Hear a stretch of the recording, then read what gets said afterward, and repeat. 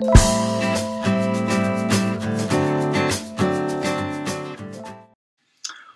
hello. Welcome to day 4612 of our daily devotions, or something like that. I'm not sure what day it is anymore. Last week I was sat at our front desk at our Woodbury Avenue food bank. And by front desk, I mean one of those pop-up tables in the foyer. It's very glamorous. We had this guy come in who seemed to have a pretty bleak situation. He's currently living in a single room of a small hotel in town. So as we packed his food bank parcel in the back room, we had to find food that you could cook in a microwave. That's all he had to cook food with. And I don't know if you've ever tried that, but it's not as easy as it sounds. So I took the parcel out and plonked it on the table and then stepped back so he could pack it. And I kind of apologising for how little it felt we were able to do for him. And he looked up from his parcel and he smiled. He said, "Don't worry, it's not forever." And it turned out that he's waiting to start a job as a manager in a hotel over in Poole, quite a posh hotel. So he's got that to look forward to. He knows it's certain. It's been confirmed with him that that's definitely happening. And so he knows that he's just waiting it out. It looked pretty bleak for him, but his smile was real. He's got real hope to look forward to. And it's easy to feel like our situation is pretty bleak, isn't it? If we look in on the immediate, or you sit and watch the news 24/7, there are plenty of reasons to feel bleak, aren't there? But I want to challenge that and ask you to listen to 1 Peter chapter 1, verse 3 and 4. "Praise be to the God and Father of our Lord Jesus Christ. In his great mercy, he has given us new birth into a living hope through the resurrection of Jesus Christ from the dead, and into an inheritance that can never perish, spoil, or fade. This inheritance is kept in heaven for you." So praise be to the God and Father of our Lord Jesus Christ. On the surface of it, we might feel bleak, but the reality is that if you're a Christian, you've been given new birth into a living hope because Jesus has been raised from the dead. So lift your eyes from the bleak darkness of your own self, your own mind, and move to the window where the light is.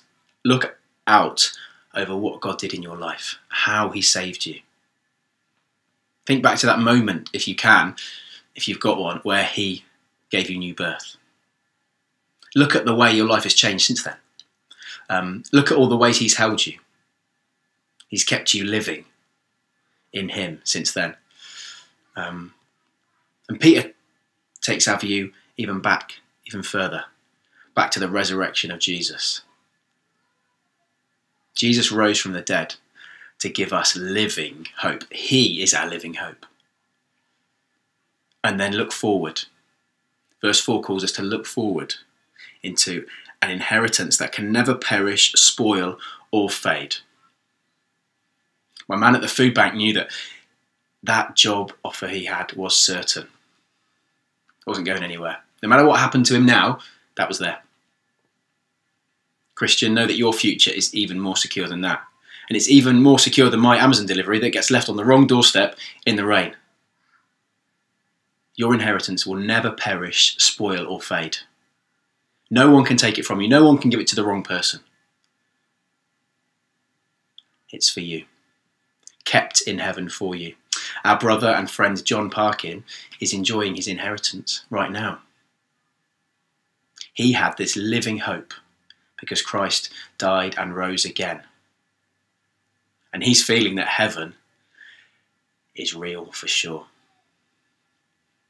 I'm sure his smile is very real now. And that means our smile can be real too. Our hope is alive in Jesus. If you're not sure, go back and read this verse and reread it and reread it.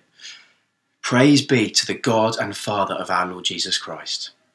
We have new birth into a living hope because Jesus rose from the dead. And that means our inheritance can never perish, spoil or fade.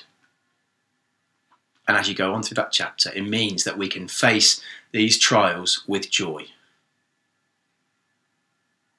We can smile through these things that are affecting the whole world. It's not just you, you're not alone. You can face these things with hope and with a smile of joy. Let's pray.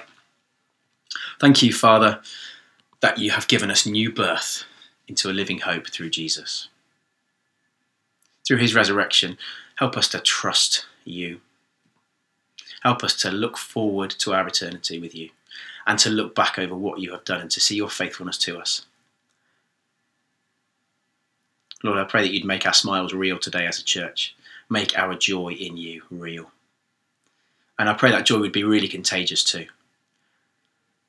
That those people we are self-isolating with, those people we speak to, those neighbours we speak to on the doorsteps, wherever we are today, that our joy would be contagious and that people might know something of you through us. In Jesus' name, amen.